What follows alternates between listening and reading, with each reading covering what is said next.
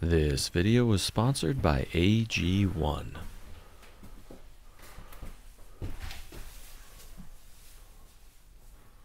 Oh, hi.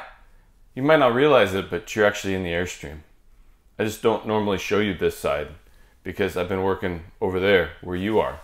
Last week, I got the kitchen, good and knocked out, so that's exciting. And this week, we're moving down here. I'm gonna build this wraparound bench seating area.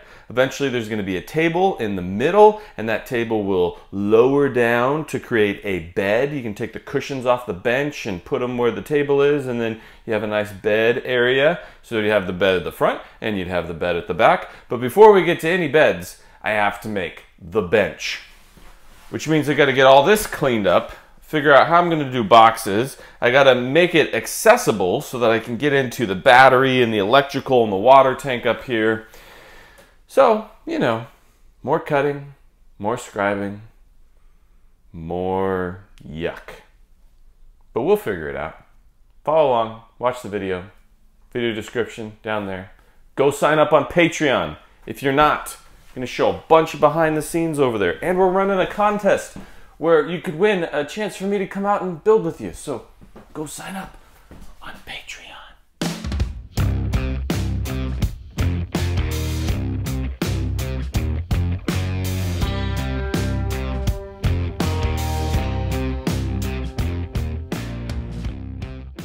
Well, as you can see, I've kind of been using this end of the Airstream to store all the random bits and bobs while I build the other end. So before we can start building the bench, I had to remove all these things. But that didn't take too long. I honestly took most of them and just shoved them in Craig's car to get them out of the way.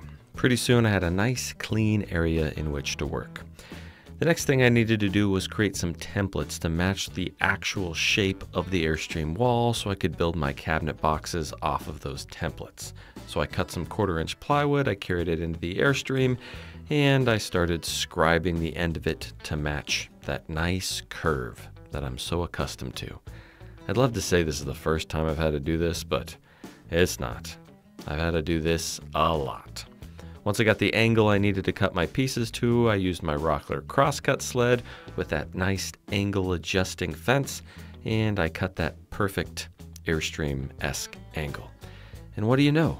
It fits. The only problem is it fits really nice right there, but scoot it down a little bit, and it doesn't fit at all. So obviously I'm gonna have to create individual templates for each piece of this cabinet box. So I set my first template aside, I grabbed another piece of 1/4-inch ply, and I cut that one down to fit. Now you'll notice I didn't cut it at a curve. I don't really care about that because you're not gonna see it. All I care about is the fact that it's tight at the top and tight at the bottom. Next, I measured out the distance that I want the bench to stick from the wall. And then I used a square off of that whole electronics setup because I don't really care if it's square along the wall. All I care about is that it's square out from the wall, if that makes any sense at all. If it doesn't, well, I'll just show you what I mean. I marked it over here on one side, I drew a square line, and then I flipped around and I marked it on the other side. Because I don't care what it's doing along the walls. I just want my opening in the middle of the bench to be square so that when I build the table, well, I got nice clean lines. The walls are, well, they're just whatever they're gonna be. With my lines drawn on the floor, mapping out the distance I want my bench to stick from the wall, I marked that onto my templates, and I took my templates back into the shop and I cut them to the right side. Now I have a front template and a back template, and these are going to be the outer pieces to my cabinet carcass. Speaking of cabinets, I'm going to be building those out of white oak veneered plywood. Because, well, I used some white oak in the back of the Airstream, and continuity, right? You got to use the same materials all the way throughout. Tie everything together, make it all designy and such. So I traced out the shape from my template onto my piece of white oak, and I cut those pieces down so they were the exact same size and shape as my templates. I have one for the front and one for the back. Then I went back into the Airstream and I measured the distance that I needed my front piece to be, and I cut another piece of white oak ply to match that. Then with all three of my white oak ply pieces cut, I went over to my workbench and I decided to hook them together with clamps to start with, and then I could go into the Airstream and test to make sure they fit before I permanently hooked anything together. So with my three pieces clamped together, back into the Airstream it was. I stuck them against the wall, and wouldn't you know, they fit pretty darn good. They were square along that pencil line on the floor, and they fit nice and tight against the walls of the Airstream. I was finally ready to glue these three pieces together. So, well, believe it or not, I glued the three pieces together. I mean, I didn't just use glue, I used glue, and then I also used some screws so that it'd be really nice and sturdy. And if you're wondering why I'm just drilling holes and putting screws through the face of this bench, well, it's because you're not going to see it. I'm going to cover all of this up before we're done. So just keep your thoughts and opinions to yourself until the end of the video, and then you can really let me have it in the comment section. Now that I had my three pieces of white oak ply hooked together, it was time to start bracing everything out. Now I did this exactly the same way I would build a normal cabinet box.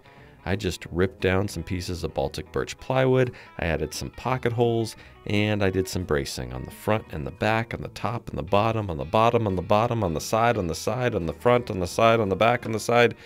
I mean, pretty much just put brace pieces everywhere I could, so that now I had a nice, sturdy cabinet box that would make up my bench seat. Then back into the Airstream, slid it into place, and we were on our way to a beautiful wraparound bench. Now that I had this one done over here, well, I have to do the exact same thing over here on this side. So let's rewind and do it all over again. I cut some more white oak pieces, I screwed them together with some pocket holes, I added some brace pieces, I hooked those together with some pocket holes, zip, zap, zoop, drill, drill, bang, and what do you know? I've got another identical piece on the opposite side. The only difference with this one is it's got a little cutout on the back to fit around those water and electrical lines. But it's kind of starting to look like a bench. With my two side boxes built, I needed to cut another piece to connect the two, as well as start bracing out for the back section of the bench. So I went back into the shop, I ripped down another piece of white oak ply, I cut it to length, I carried it back into the Airstream, and I slid it in place. Now this is going to get screwed to the end of both of those boxes. It's going to create a nice little barrier between my bench and all that fancy electrical equipment that I'm not really sure what it does, but I know I need access to it. I'll learn eventually. I'm going to become an RVer one way or another. Now, cutting this long piece of plywood to connect the two boxes was the easy part. The hard part is coming up with some sort of brace system that will support the back bench but still give access to all that electrical equipment and not crush my water tank. While I was trying to figure that out, the foreman stopped by to show me his latest creation. He had been working with Legos all morning, and I have to say, his project looked a lot more fun than mine. He felt so bad for my predicament that he did give me a nice hug and a kiss, and then he was on his merry way. I decided the easiest thing to do was create some sort of frame system that would attach to that front piece of plywood and attach to the back wall and just kind of hover above all the important stuff. So back into the shop to cut a bunch of random pieces of Baltic birch. I decided to thicken up the outside so they'd be a little sturdier. To do that, I just glued two pieces of 1/2 inch plywood together to make a 1 inch piece, because it's woodworking. You can go rogue if you want to, and that's exactly what I did. With my two outside pieces now a very thick 1 inch versus 1/2 inch, I created a box. I glued and screwed it all together. I added some internal bracing that would both support the shelf as well as give me access to those electrical components. Again, I just glued and screwed this together. And then I added another middle brace piece, because if a little plywood is good, then a lot of plywood has got to be really good. Then I carried this whole mock-up thing into the Airstream, and I was very happy to see that it actually fit right where I wanted it to. I still have access to all that electrical, and it hovers right above my water tank. As I was looking at the framing around the water tank, I decided this might be a great opportunity to add a little more secret storage. I thought if I just put a 1/4-inch bottom on the back of this brace piece, I would have 2 very shallow little storage cubbies. And if you're thinking to yourself, well, that storage is going to be useless, it's so shallow and small, well, just wait. I think they're the perfect size to fit something very special. But you'll have to wait till the end of the video for me to show you what that is. With my brace piece / secret storage compartments glued and screwed together, I set those back in place, but before I hook everything in, I needed to secure my 2 side boxes to the floor. I just added some screws directly through my brace pieces to the subfloor, and they were rock solid, not going anywhere. Then I screwed my middle brace section that I just made to my plywood cross brace piece, and I screwed my plywood cross brace piece to my outer cabinet boxes. Man, I really just am at a loss for technical terms on all these parts and pieces. I mean, I've never done this before. What the heck do you call a floating storage brace piece that hovers above a water tank and some electrical? That's why I'm just going with center brace piece. With all my bench parts that were built secured in the Airstream, I needed to add some more bracing around those curved corners so that the bench top would have a lip to sit on. But because they were curved and I couldn't just bend regular plywood around that radius, I needed to do some kerf cutting. So, using the trenching feature on my miter saw, I cut a bunch of kerfs in a piece of plywood, and that allowed me to bend it to match the radius of that back corner. So, bending it until it was tight against that back wall, I marked the length that I needed to cut it to, and then you're never going to believe what I did next. I went into the shop and, well, I cut it to the right length. Pretty crazy, I know. Then I carried it back into the Airstream, and I slid it down in between my back brace piece and my side cabinet box, because those are the names that we decided that we were going to call those things. And now I have this nice lip all the way around that back corner that I'll be able to set a sheet of plywood on to make up my bench top. So once I had that nice and wedged in place, I just used some screws directly through that brace piece into the sheet metal wall, trying my darndest to make these self-tapping metal screws go into the ribs of the Airstream so that it would be nice and secure.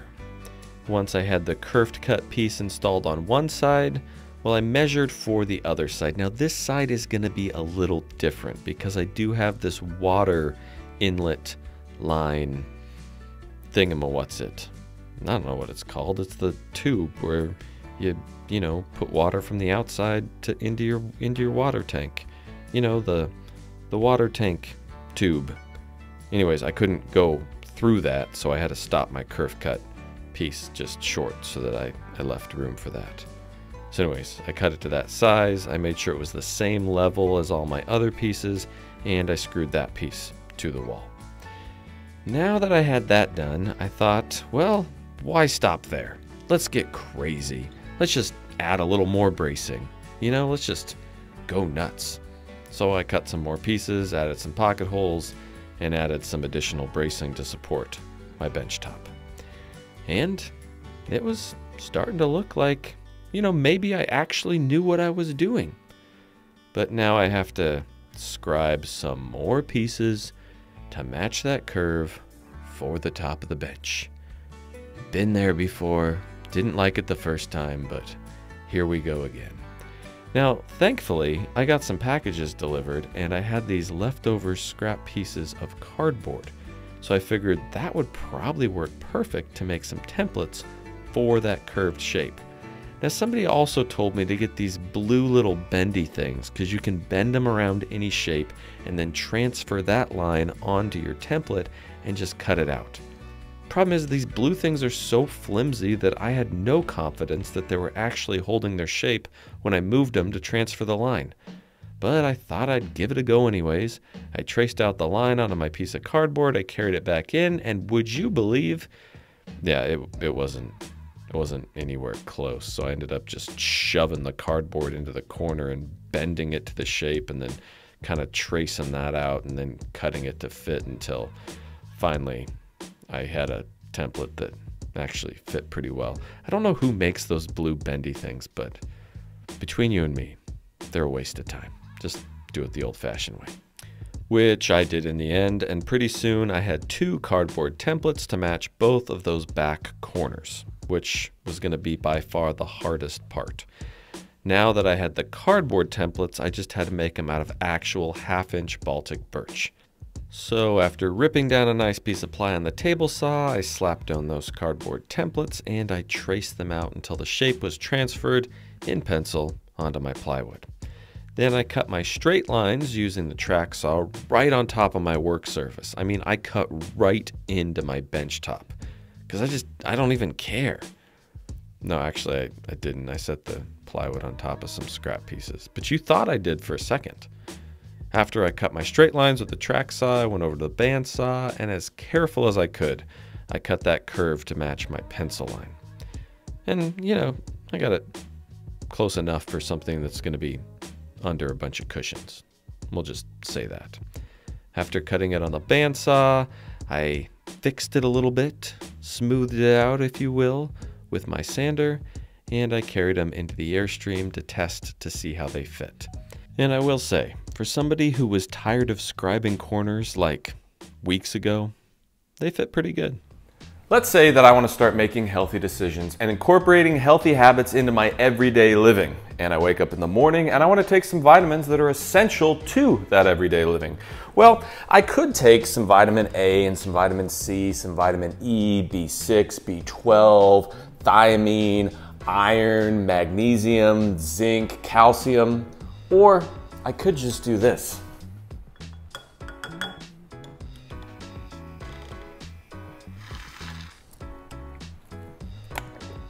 Doesn't that seem easier? And delicious.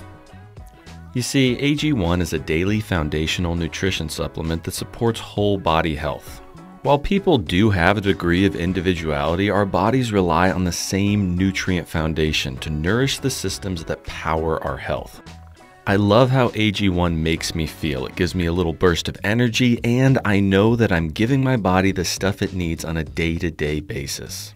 Which also comes with some added benefits: better gut health, focus and energy, stress and mood balance, immune health. So if you want to cut this out of your daily routine and simplify things, I highly suggest you try AG1. I have loved incorporating it into my day-to-day life, and if you're interested in trying, you go to drinkag1.com/bourbonmoth, and they're going to give my community a 1-year free supply of their vitamin D3 plus K2 and 5 free travel packs to get you started.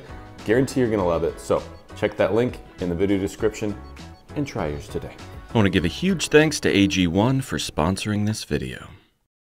With my 2 corner pieces scribed and in place, now it was time for the easy part. I mean, all that was left was a bunch of squares. So I took measurements for that middle section, and back into the shop I went to cut out a piece of plywood that would fit in that hole. Well, I cut out a piece of plywood and then I ripped down this little strip on the back of it. You'll see what that's for here in a second. You see, I'm going to put this piece along the back like that, and then I'm going to stick this piece on the front here, and then I can attach that little strip in the back, and then I'll use a hinge so that this front panel is like a lift-up lid. I was going to do the same thing on the 2 sides, but then I realized that just a straight piece of ply wasn't going to work over there. So I did have to do a little more scribe work to make sure that fit the wall nice.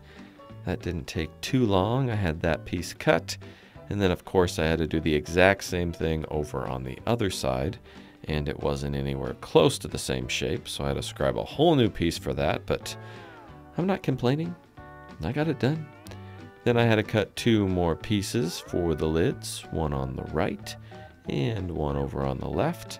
And then I decided that it would probably be a good idea to add some ventilation holes in the tops of all these panels. You know, allow the seat cushions to breathe and all the electrical stuff underneath to breathe, and well, it just looks cool when you add vent holes, and it also reduces weight, so it's a win-win. The only thing that's not fun is the amount of time you have to spend using the shaper origin to cut out a bunch of little slots. But again, I'm not complaining. It's all part of the show. Pretty soon, I successfully cut out a bunch of vent holes in each one of those top panels. Now, the router did leave behind a little bit of tear out as I was cutting out some of the holes across the grain. So I just chalked up a 1/16 inch roundover bit in my router, and tear out? What tear out? Looks pretty darn good to me. That evening, I poured myself a nice tall glass of bourbon. Not too bad. And I spent the remainder of the night putting a nice coat of Rubio Monocoat on all my raw plywood pieces. Now, Rubio is linseed oil based, and you have to be real careful with your linseed soaked rags because they can spontaneously combust. That's called foreshadowing. Just wait. The next morning, I took all of my pieces now that the Rubio was dry, and I set them in place inside the Airstream. I had all my back brace pieces, my corner pieces, my lids, and those beautiful looking vent holes that just made it look fancy. Next, it was time to secure all these pieces to my bench. So I started with those back brace pieces, and I simply attached them by countersinking some holes and adding some screws.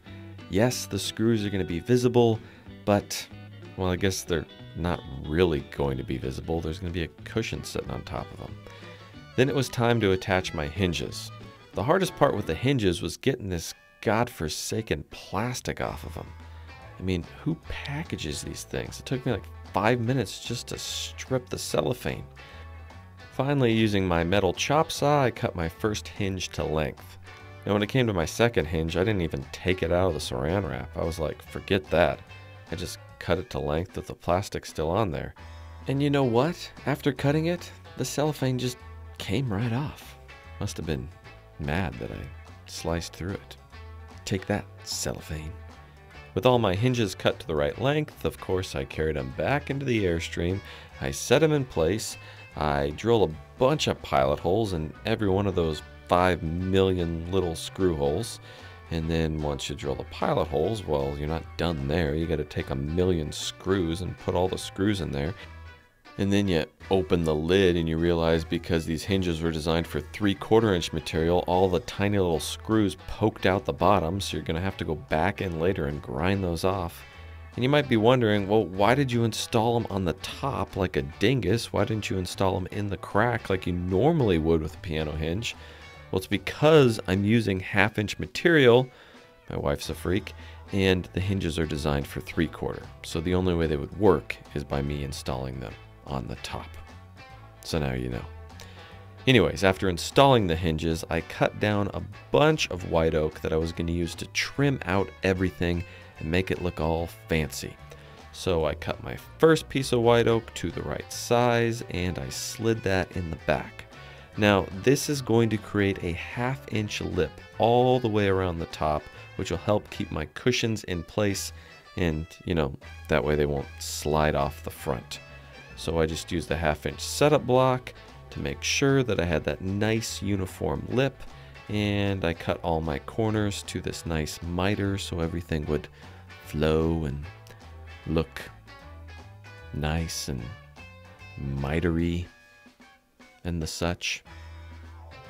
I don't really have anything else to say about that. I ran out of voiceover material. Anyways, after I cut my trim pieces, I added some glue and I squished it on there. Then I used a 16 gauge brad nailer to just hold it in place. I say hold it because the nails aren't going to give it any sort of strength whatsoever. They're literally just holding the trim in place until the glue dries, which will be plenty strong and will be very nice and secure.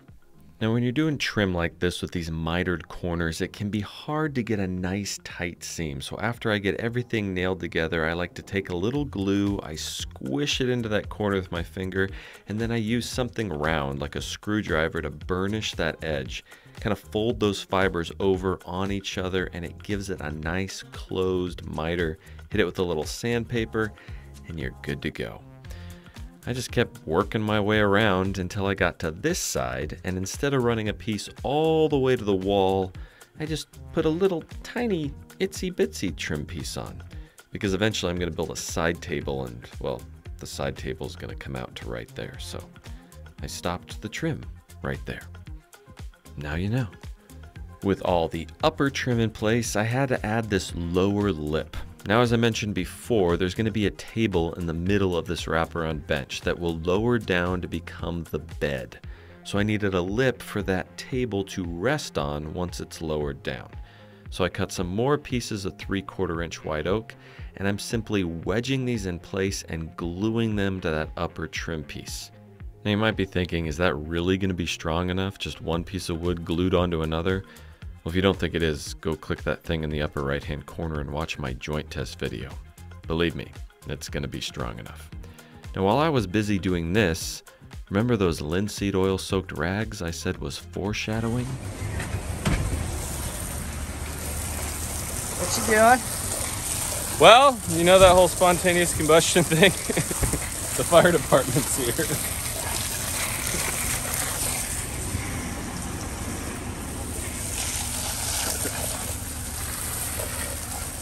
What's up, guys? Crack can? This is linseed oil.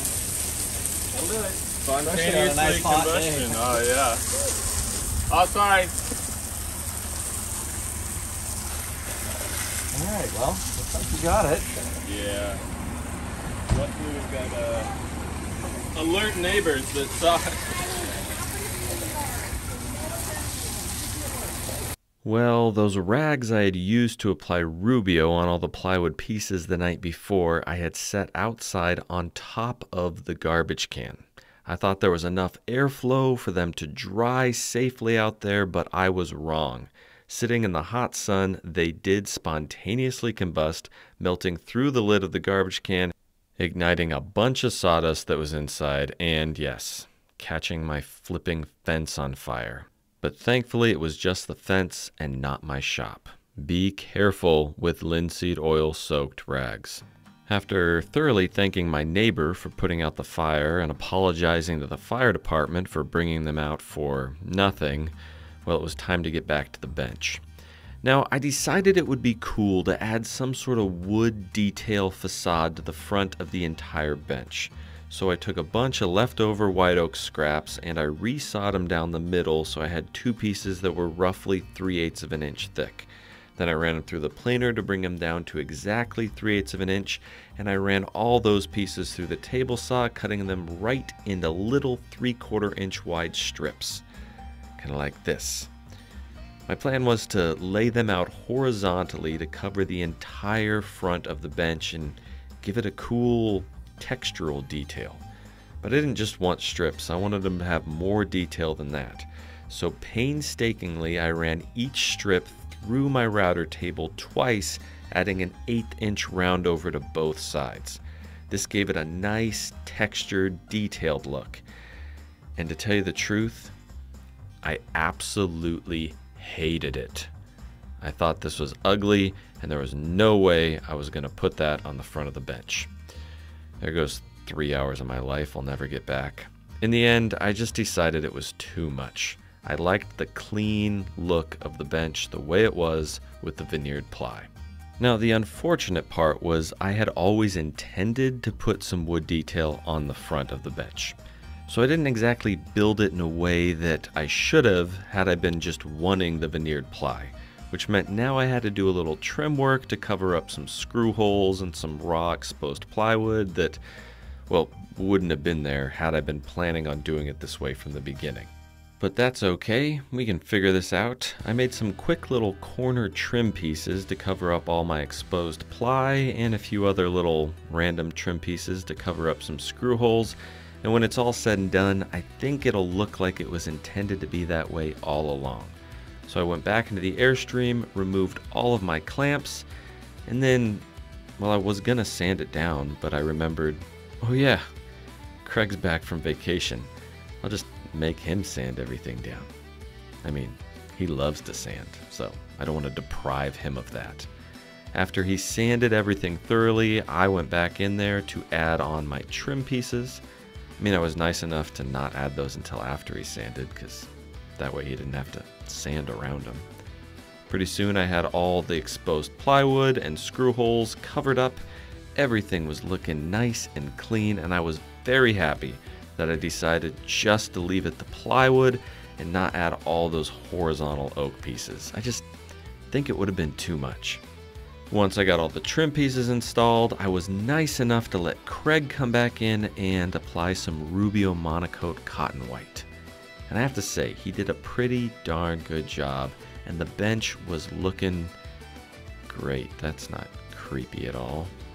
It felt really good to get this one crossed off the to-do list on the Airstream projects. Yes, I still have to build a bed to go in the middle, but I also have to get the floor laid and the side table done and the cabinets for the fridge done.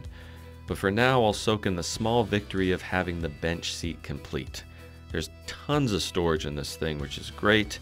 And if you're wondering, what about that small storage in the middle? What on earth are you going to be able to fit in there? Well, I don't know. How about a bottle of E.H. Taylor Straight Rye? Or how about a bottle of Weller CYPB? Or maybe a bottle of Weller Single Barrel? Or if none of those work, I could always fit a bottle of Stag Junior.